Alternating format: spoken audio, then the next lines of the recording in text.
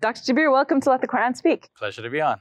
Now, Dr. Shabir, I wanted to ask you, how did early Muslims view the Bible? And we'll use this dissertation that you have in your hand, and a recent dissertation that you think is very important. So tell us about what this dissertation is about. Yeah, this dissertation is by Ryan Schaffner from Ohio State University. It's just recently published, 2016. Of course, that's a few years ago, but still. Not that recent. Yeah, that's true. But, it'll take time for this to be published in the form of a book and for it to be more widely known about and recognized. It's entitled The Bible Through a Qur'ānic Filter, Scripture Falsification. That is Taḥrīf in Arabic, in the 8th and 9th century Muslim Disputational Literature. It's a long title, title plus subtitle, but let me unpack it. So the Bible through a Qur'ānic filter. So what the author has in mind here is that he's looking at the way in which the Bible has been seen by Muslims through the Quran as a filter, meaning that Muslims are not just simply accepting the Bible as it is, but they use the Quran as a filter through which they will accept what comes from the Bible. So not everything, but what passes through the Quranic filter. Second, what aligns with the Quran then? That aligns with the Quran, yeah. So the Quran then is going to allow certain teachings of the Bible to flow through, but not everything to Muslims. And so he's looking at the idea of scripture falsification or tahrif in the 8th and 9th century disputational literature, primarily literature written by Muslims to begin with, but also he looks at literature that were composed by non-Muslims.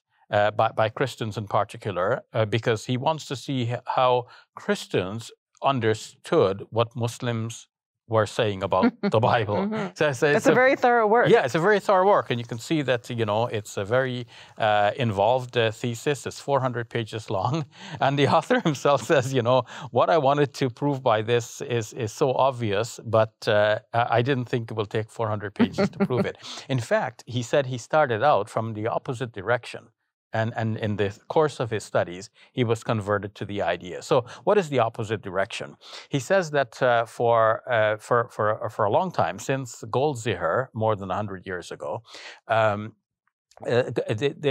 academics in the European and English-speaking world tended to think that the earliest Muslims did not believe that the Bible was changed in terms of its text. They spoke about taḥrīf, which is an Arabic word which means to change something, but they said that Muslims had the view early on that Christians and Jews misinterpreted their texts. So the Muslims then were speaking about the problem of taḥrīf al-ma'na, the change of the meaning. But the presumption was that the text is still intact, the text of the Bible, that is.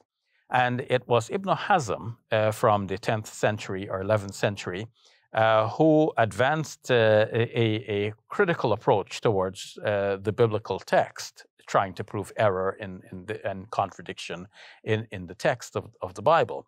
And following Ibn Hazm, the Muslim scholarship tended to go in the same direction of thinking that the text of the Bible is corrupt. But the earlier view was that the text is intact and only the meaning has been corrupted, meaning by way of interpretation. And it was then the Muslims' duty, it would seem, to correct that misinterpretation by offering a Muslim interpretation. What Ryan Schaffner has proven, on the contrary, is that when we look at the works of Muslim scholars from that period, from the 8th and 9th century before Ibn Hazm, we can see very clearly that while they are selecting verses from the Bible and using those verses in arguments, they are not necessarily saying that they consider the entire Bible to be intact. They're just talking about these verses that can be used as proofs to advance certain Muslim teachings. And even so, when they select verses from the Bible, they're not taking them as they are in the Bible. They often modify the verses in order to give, to bring out the sort of Muslim meaning that they wanted to emphasize. So as a quick example, if one were quoting the Lord's Prayer, which says, "Our Father who art in heaven," they would not retain the word Father in that verse, because such filial designations for God does not fit within Muslim theology. So they would change that in some way to, speak of our Creator and Sustainer, the Lord, or something like this, so as to not just maintain the text as it is.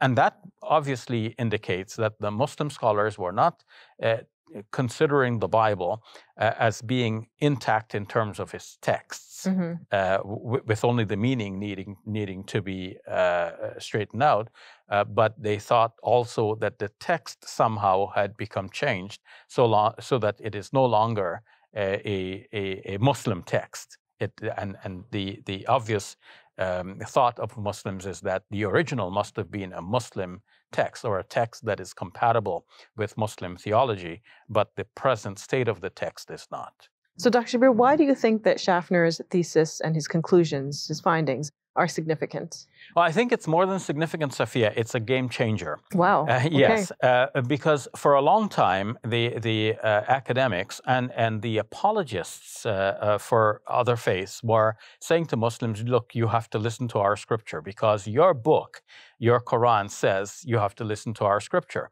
And they said, if we look at the verse of the Quran and we say, well, wait a minute, this verse seems to indicate that the text of the previous scriptures has been changed. They would say, no, your early Muslim scholars had the view that the text was intact. And it's only later Muslim scholars, such as those who came, like Ibn Hazm and those who came after him, who said that the text is also corrupt. But the text is intact, and that was the view of your early Muslim scholars. So when you look at a verse of the Quran, don't go interpreting it to mean that the text of the previous scriptures has been corrupt, because look at your early Muslim scholars. They said it was not corrupt.